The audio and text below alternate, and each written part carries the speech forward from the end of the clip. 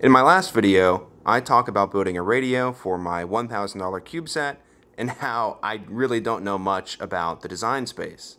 And that's true. I don't know what I'm doing when it comes to RF. But thanks to Lightning Helix 101 recommending this talk by Michael Osman about simple RF circuit design, I have enough confidence to give it a shot. So here are the basic parameters. I will be building a UHF radio that will operate in the 420 to 450 US amateur radio band for both uplink and downlink, and specifically it'll be between the 435 and 437 megahertz band, which is specifically for satellite communication. The radio will have about 1 watt of transmit power. I'm basing the radio for my $1,000 Cubesat on OpenLST, which is an open source hardware design that the company Planet released to the public a couple of years ago. This low-speed transceiver design has been used by Planet on hundreds of its Dove satellites for command and control and basic telemetry. In addition to the hardware design, Planet released the software for this radio in a thorough customization guide. This guide is incredibly useful, and it made the decision to use this hardware as a basis design really simple. You can find the links to this below. Here's the schematic for the OpenLST hardware. It's just a single page, so let's talk about it. This is the RF section, which I will just cover up for now to focus on the rest of it. At the center of this design is the CC1110. This is the actual radio transceiver that does all the heavy lifting. Otherwise, this schematic has some power supplies listed, and it has some various headers. It has a clock for the transceiver, some power regulators, but that's pretty much it. And that's essentially it for all the non-RF stuff. So now let's look at the actual RF section. So we have essentially 5 components. Starting from the CC110, we have a pair of balanced differential signals, which goes into this first part, which is a balun, converting the balanced signal into an unbalanced RF signal.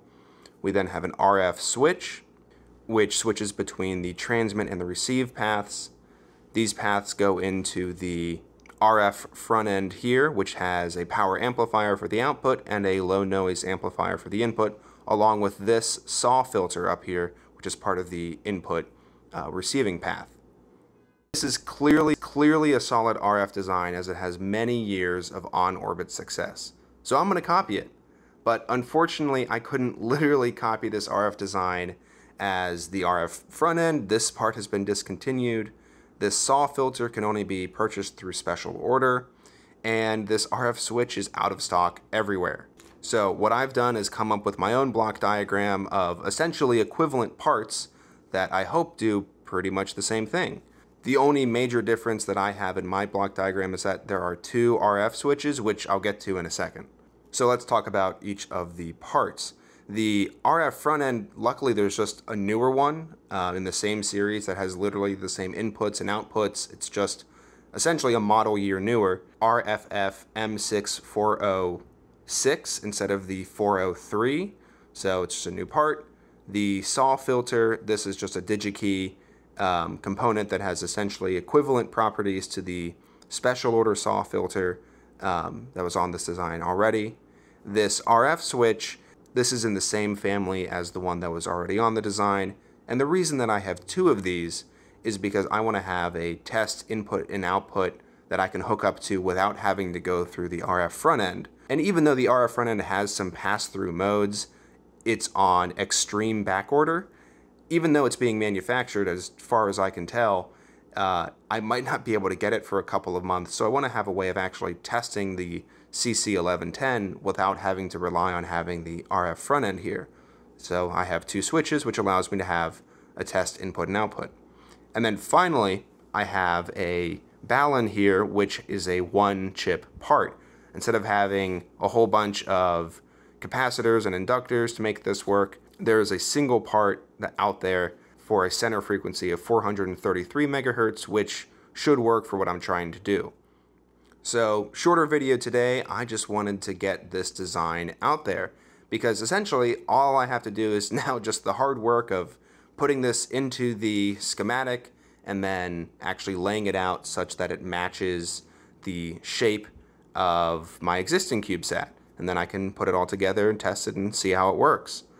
There is still a lot that I don't know about this radio. I'm kind of taking it on faith that I'll be able to figure out how exactly the software works for the CC1110 transceiver, but I think that'll be fine, and it's a problem for future me to figure out.